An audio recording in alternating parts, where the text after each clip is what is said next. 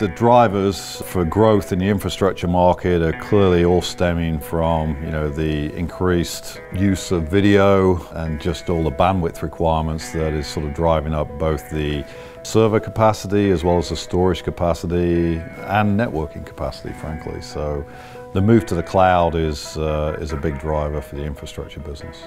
The digital power portfolio that Intersil possesses, that technology is reaching an inflection point where the adoption rate is really moving in the right direction, and we're gaining traction. The market is evolving from the analog control world. You have these sort of digital wrappers that provide the communication capability, but it's still an analog control loop, and is now sort of moving more into the fully digital domain. The strength of the digital controller products that we have. Fundamentally, those products are more highly integrated than analog controllers. They integrate sequencing, for example, so if you have multiple supplies in the system, they'll bring up the voltage rails in the right sequence. You can provision that power. The voltage converters are essentially powering the loads at the appropriate level with the required level of efficiency.